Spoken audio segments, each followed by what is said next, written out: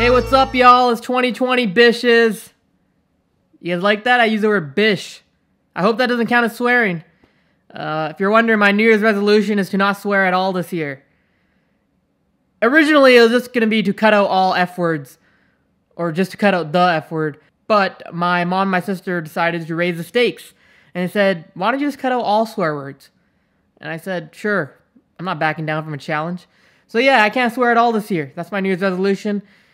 And it's been going okay, you know. Sometimes it gets difficult, especially when you're playing games like Dark Souls. Fuck you, dude. You're a fucking loser. You stand there all fucking day. That's your job. All you do is you fucking stand there all fucking day and you just patrol this area like a little bitch.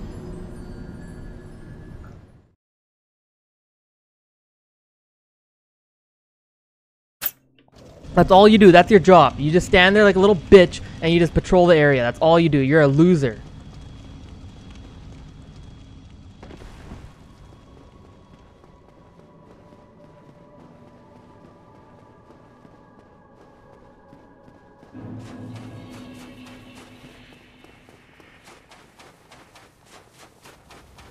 I'd like to apologize for my language. I'm not supposed to be swearing this year.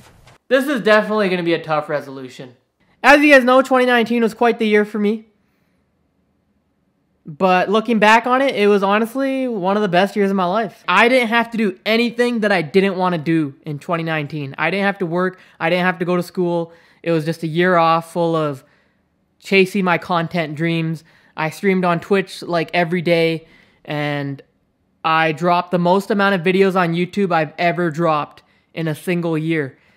I dropped more videos in 2019 than I did in 2017 and 2018 combined. That's insane. And on top of that, I finally graduated university. Something I never thought would have happened. I went to my graduation ceremony. It was super surreal. Awesome. On top of that, I became a Twitch affiliate, something I never thought would happen so quickly. I think I became a Twitch affiliate after like 2 to 3 months of streaming. I did not think I was going to become a Twitch affiliate that quickly. On top of that, I went to New York.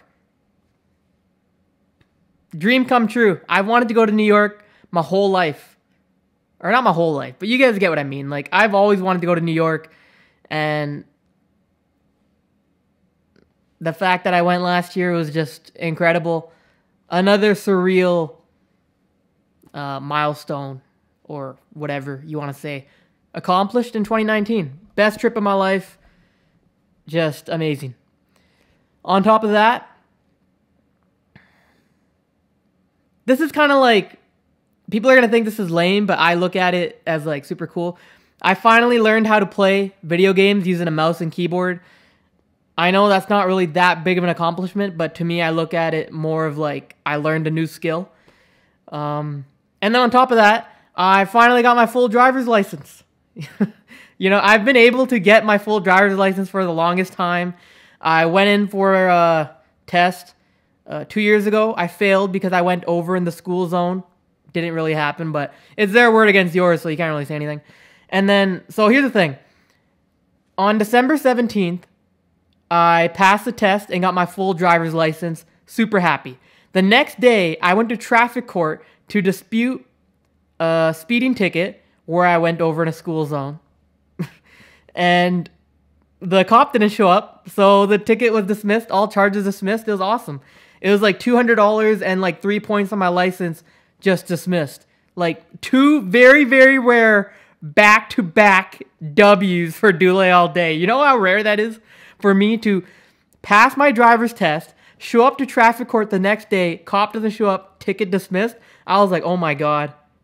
Dude, the tides are changing. Like, this is awesome. So, just so many things happened in 2019 that made it such a good year. Like, I feel like, I know this is kind of like a corny thing to say, but I feel like whatever was meant to be happened, and whatever wasn't meant to be just like left my life. And what more can you ask for? Like, that's like one of the best things ever. Like, now you know, okay, this is supposed to be in my life. This is not supposed to be in my life. This is what I'm supposed to be doing. This is what I'm not supposed to be doing. So to have all that cleared up in the last year of, that decade and go into the new decade with like a fresh mindset, and you're just like, okay, boom, it's awesome. The biggest thing I learned last year was to not force things. Whatever is going to happen is going to happen. Whatever's meant to be is meant to be. I don't force things anymore.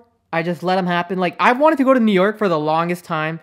There was a few instances where I tried to like set up a trip and I tried to like force it into happening, and it just wouldn't happen.